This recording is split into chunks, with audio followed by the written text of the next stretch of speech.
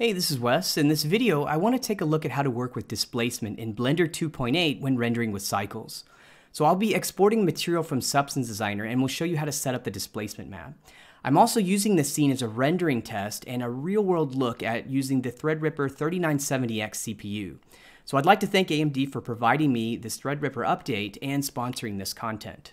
Alright, so here we are in Blender, and this is the material that I'm going to be working with. This is a completely procedural material that I authored in Substance Designer. And so like I said, in this video, we're just going to take a look at how all this is set up. So before we get started, why don't we jump over to Substance Designer and just take a look at the material. Alright, so here I'm in Substance Designer, and you can see this is my node structure that I have. This is my sand material. And so here at the very end of my node structure, I have all of my outputs. So if we take a look, we have things like base color and our normal and ambient occlusion and our height. And these are going to be the textures that I export here out of Substance Designer. So what I would do in this particular case is I would just jump over here to this export outputs here. And in this dialog, I can actually batch process exports if I have multiple graphs. But from this particular graph, I'm just going to export the outputs that I have enabled here. Then I can just export this. Now I have the automatic export when outputs change enabled. This is a really cool feature. So what it does is that say I do an initial export and then I go back into Designer and I'm working in my nodes here. As I make any changes, add anything, Designer's constantly kicking out these exports in the background, which is really cool. So it works almost to establish like a live link between any application that can hot reload or auto reload textures. So I've already done an export, so I don't need to do that here. One other thing I want to bring to your attention, particularly in this case since I'm going to be rendering in Blender, is I usually leave things at default when I'm in terms of Substance Designer shader. So by default, we're in using DirectX. So this is the DirectX orientation for my normal that I have here. So what I do is I just add this normal invert node that we have. So if you hit the space bar and do a search, you'll find it here under normal, and it's normal invert. This node's pretty handy because it lets you just invert any of these channels. And by default, it inverts the green channel, which is essentially just going to, it's a way to just quickly convert normal from DirectX to OpenGL. So we're doing that conversion by just simply inverting the green channel. It gets the job done for me. So I just insert this node here. So if I'm working in Designer, I'll keep this off. Then this is going to look correct here in my viewport shader, like I said, because I'm just keeping everything at default DirectX. And then when I go to export to an application like Blender where I need to be in OpenGL, I can just simply toggle this option here. And then I know I'm going to generate the correct normal map. So like I said, we've done that process and I've exported my textures. Let's jump over to Blender and take a look at the setup. Okay, so here I'm in Blender, and one of the things I'm going to showcase here is I have, you can see here, just a plane and a camera. So I don't have any lights. All of the lighting that I'm doing in this particular scene is just lit with an HDR environment. So if we come over to our shading or a node editor and I go to the world view and we take a look, you can see that I have my background node, and here I have an image that's coming in. This is Corsica Beach. This is one of the HDRs that we ship with in Substance Designer, and you can find that in the, if you go to the program files algorithmic folder, inside there's a View 3D, resources, View 3D, and inside there is a maps folder where you can grab a bunch of these EXR maps, again, the ones that ship with Designer. So I'll use those. And then to quickly build this off, I'm just using Node Wrangler. So if you're new to Blender, so if we come over to Preferences, I'll kind of show you what that is. If I go to Add-ons and do a search for Node, you can see here I have the Node Wrangler, and it ships with Blender, and it's something you can just enable. It's a really cool utility for working with nodes. And you know, myself, I'm no Blender expert. I'm fairly new to Blender. I've been using it for a few months now, finding it to be a really awesome software. And so just want to also make videos like this just to kind of help other people who are new, coming from different software, looking to learn. And so also just kind of sharing out little tidbits and things like that I have found throughout my learning process of Blender as well. And Node Wrangler is one of them. Very, very handy. Just to give you a quick showcase of how it works, say I had like this background node selected, you hit Control T, and it generates the nodes for me that I need. So you can see it gives me an environment texture, the mapping node, and the texture coordinate. So we'll just delete these guys for now. And you can see here on the mapping, I'm able to use the Z rotation value to just basically rotate my environment, which in a sense, in my case, since that's what I'm using to light, it's changing my lighting. So you can see I can move my sun. If you look up here in this area, this is where that kind of sun is. I'm just doing a different type of directional light now. But I think I'm just going to move the sun over into this direction. Like I said, now you can see where the source light is now coming from this direction here.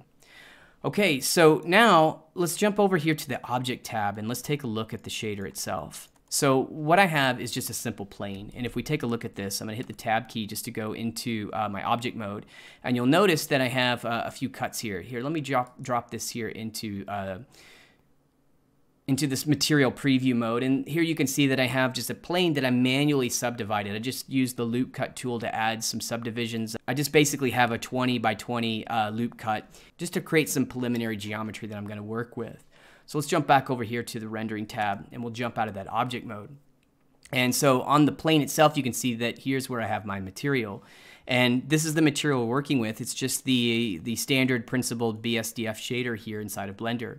And then I've just imported in my maps. So you can see here that these are the maps that I've imported. These are the ones that I directly exported right out of Substance Designer. And so what I did was, typically in this process, I'll just drag in, like say, a node like this, or excuse me, a texture. It creates a node for me. From here, I can just select it, hit Control T, which again, using the node Wrangler, and it gives me, my mapping node here that you can see, and my texture coordinate. And so I did that for each one of the maps I'm going to use, and you can see that what I did was I just did that once, and I'm just using the same mapping coordinate to plug into the vector input of all of the texture nodes themselves. This way I can use this one single node to set my scale. So you'll notice that in all of the textures themselves, I'm actually going to be setting a scale of 4. So this is basically me being able to do a 4x4 tile with my texture. And again, I have this one nice little single node that I can do that from. All right, so here's all my textures. One of the things I want to bring up here is let's take a look at my base color. So you'll notice here that I have base color and ambient occlusion, and then I'm just using a multiply node here. I'm doing this to add just a little bit more depth and detail to my base color. So I'm taking my base color. You'll notice here that my color space is set to sRGB. Same thing here with my ambient occlusion. I'm just keeping this guy set to sRGB because I'm basically kind of working with color in this kind of mindset here. And I'm using the this node here set to multiply. And what this node is, if you're looking for it, if you come over here to color, I'm just using the mix RGB node. Setting this to multiply, and I have my ambient occlusion in color 1 and my base color in color 2, and then the result of that operation, that multiply operation, is going into my base color. So next up we have our roughness, and you can see here's my roughness, and its color space is set to linear because this represents data. So I want to make sure that that's set to linear, make sure that it's interpreted correctly by the shader here in Blender, so we just set that to our roughness. Next up, we have our normal map. This here, again, is representing data, so color space is set to normal. Here I'm using the normal node, and so we pull that in. In this case, I left the strength to 1, and then I plug that into my normal. Again, I want to reiterate that all of these texture input nodes are, again, their vectors being pulled from one single mapping node. And like I said, that's handling all of my tiling here for my texture. Now we're going to get to the actual displacement, and so here you can see that I have my height map. Again, the map that I just exported from Substance Designer. It's here, drag and drop that in, and you can see the color space is set to linear. And then here I'm using the displacement node, so if you hit Shift A and just do a search for displacement, whoops, go in here and do a search, you'll see that we have our displacement node, and that's what I have here. So color, it's going into my height. Then I leave my mid-level set at 0.5, which is the default, and then I have my scale set appropriately. We'll see more on this in just a moment. And then this displacement is actually plugged into the displacement input of the material output. So this is how things are set. Now, at this stage, if you set it up like this, you wouldn't see anything happen, okay? Because we wouldn't have any displacement. So a couple things we need to do. Number one, that's really important, is you need to come over to the material, which we already have selected. So for example, I have my material selected, and I'm taking a look at the material itself. I'm sorry, I have my plane selected, and I'm taking a look at the material. And if we scroll down, you can see here that we have, well, we have displacement, and that's set. But really what you need to do is, you'll see this guy's kind of closed up by default. You'll come down here to settings, and you need to make sure that your displacement is set to either displacement only or displacement and bump. So by default, it's set to bump only, and I'll show you what this does. So we'll set this to bump only, a little bit of updating happening here in the viewport, but what you'll see is that it's basically going to look like this. So once you plug in your displacement map, this is what you would get. So again, it's kind of a gotcha. You'll run into this if you're not aware of the setting underneath settings, but you need to make sure that displacement is set to either displacement only or displacement bump. And I use both displacement and bump. So once we set that up, this is where you can then drop back over to the displacement node, and that's where you're going to set the scale. And so for here, I just used a value of 0.04, which gave me the displacement that I was looking for that most closely matched the displacement setting that I was getting inside of Substance Designer. All right, so that takes care of the material setup. Now, there's another thing that we need to do with this plane. So with the plane selected, I then drop over here to my modifier stack, and this is where I add a subdivision modifier. And you can see that I have just the default, Catmull Clark is what's enabled. Now you'll also notice that I have this setting here for adaptive. And this is going to be enabled specifically if you have an experimental setting enabled in your renderer. And so here's what I mean by that. You need to come over to your render settings. Notice here my render engine is using cycles, and my feature set is set to experimental. By default, it's set to supported. And if you have supported, you will not see this adaptive setting here. So again, make sure that your feature set is set to experimental. Now also here, my device, I'm doing my rendering on CPU because like I said, I'm really using this to throw a lot of polygons here at the Threadripper to see how the 3970X is going to handle this. Okay, so we're going to come back over to our modifier, and like I said, everything by default, I just had adaptive set. Oh, yeah, something else that we can do here as well. Let's go back over to our scene, and you'll notice here that we have the subdivision. Now, the preview setting here by default will be set to 8 pixels. And this is fine if this is, what you want to use here. But in my case, like I said, I don't want to hold back. I want to even take my preview up to super high quality. So I'm going to set this to a value of 1. And you can see what it'll do here for my preview. So we'll let this, you can see it's updating the mesh BVH plane. And as soon as that gets done, there we go. We get a nice refinement. Now I'm getting some really nice quality in here. So that's basically the entire shader setup. As you can see, it's quite simple. The only few things that you have to really look out for is making sure on your material that if you scroll down, make sure that you have your displacement, has displacement enabled underneath the settings. Also in your renderer, make sure your feature set is set to experimental. In your modifier, make sure that your subdivision surface, then you have adaptive enabled. And that'll take care of all the subdivision for us based on this dicing scale. And like you said, at default, I'm getting a really nice fine displacement. This was working really, really well. And I was pleasantly surprised even just at all the default settings. All right, so now we're actually going to do a render. And here's where I can actually take a look at how the Threadripper is handling this. So let's come in here and do render image. And let me just minimize this window here a bit. We'll just zoom this out. Here you can see that it's going to take a little bit of setup. So we have this, it's tessellating the plane now, loading in my maps, computing normals, and doing what it needs to do before we actually start getting into the process of actually creating these pixels for us.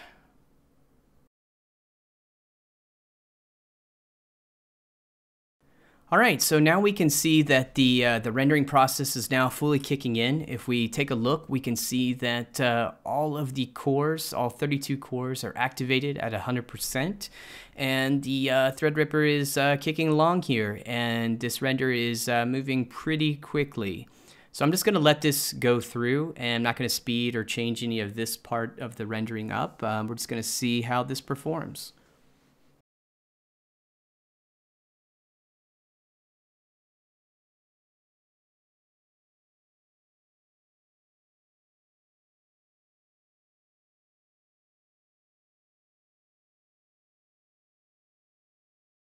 And there we go. So here we have our render is complete. One of the things that I've also noticed that's pretty awesome and that's different. So in my this is a 3970X, and the difference between the 1950 that I had previously is the level of multitasking I'm able to do. So for example, let's say that, well, here I'll show you. Let's jump in here and we'll close this render view down, and I'm just going to jump over here and I'm going to redo a render again. So let's just render this image. Again, let me just minimize this render window here. And so here, while this is starting to work, I'm going to jump back over to Substance Designer. And so while that's processing, so again, it's, computing normals, tessellating the geometry. I'm jumping back here in Designer, and you can see I still am able to work here. So one of the things that I kind of wanted to do while that's kicking off is let's jump over here to some of these shapes. So I had some of these kind of small little shapes that I had in my sand. Didn't really like what I had for the first part of it. So one of the things that I did here was I started in by just creating some new shape. So I have this little simple shape. We're going to blur this here. And then, I have something like clouds 2, do a directional warp. I'm basically creating my own little noise here as I do this. Again, you can see just how responsive Substance Designer is as that full render is taking place. It's pretty cool. So here I'm going to run a levels on this, and then I did a transform. So again, I'm just trying to get a shape like this. One of the reasons I'm doing this is because I'm trying to basically create my own grunge map instead of using one of the more heavier to compute grunge maps that we ship with in Designer. And then I'm just going to run a blend, which is going to just run a multiply over this. And then lastly, we have a little levels control here. So this gives me this little, kind of piece of debris here. Now you can see that the full rendering is taking place. Again, just you can see that I'm able to work, just flawlessly here in Designer, no issues. So we're going to run this guy into here. Let's grab another variation of that and run that into my tile generator. And let's take a look at the result of this. So we'll come over to here, and you can see, so I'm using these shapes now. And let's take a look at what this does to the actual material itself. I can see the processing is now done over here. So here, let's take a look at my 3D view now. So this debris here is actually a lot better. I kind of like this. So let's just say that I want to actually work with this instead. So one of the things I could do, again, if I haven't done an export, but again, this would be a prime example if I use that automatic export. If I had done the export previously and let this go, all of that work would be kicking out behind the scenes. But here, I'm just going to go and redo that export. So you can see that's going to export there in the background. Again, I'm exporting everything out at this 4096 or 4096, we'll say 4K resolution here. And that export is done. Let me jump back over here to Blender, and also my render is done. So now I think I'm just going to jump back over here to the shading tab, and you'll notice that the textures that I had just exported out of Substance Designer have already reloaded here inside of Blender. So that's awesome. You can see how quick it is just to make changes, jump over to Designer, make any changes, export, come back into Blender, everything's ready to go. So now that I have that set up, you know what? Might as well do another render. So here you can see I'm going in and I'm just going to render the image once more. And here, let me just move this window so we can see the task view, get a good idea of the process of the CPU. And I'm just going to sit back and just let the Threadripper, well, I'll say rip through this render and produce another image for me.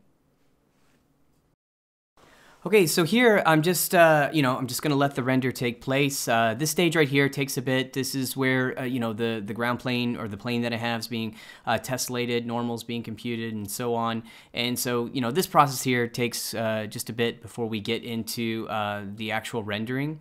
And so, like I said, yeah, I'm just going to let this sit here, try to talk through it if I can.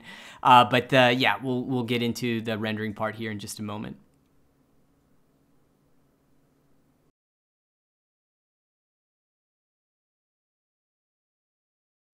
Okay, so here we go. We're starting to get some pixels on the screen. Like I said before, you can see all the cores are activated. This is the 3970X with 32 cores. And yeah, it just cranks right through it. So I hope this video's been informative, that you were able to learn a bit. Like I said, I've been really pumped about working in Blender using cycles. The quality is quite astounding. It's easy to use, and yeah, I've been really happy with it. Also, the 3970X, I have to say, has been quite an amazing CPU. A very dramatic upgrade over the 1950X CPU that I had previously. And very happy, like I said, with not the overall speed, performance, temperature-wise, running pretty much the same as my 1950X. And like I said, my most pleasant surprise has just been the ability just to really tax the CPU on all cores and yet still be able to switch, back and forth through apps and continue to work. So I'm going to close out this video. Thanks a lot for watching, and I'll see you next time.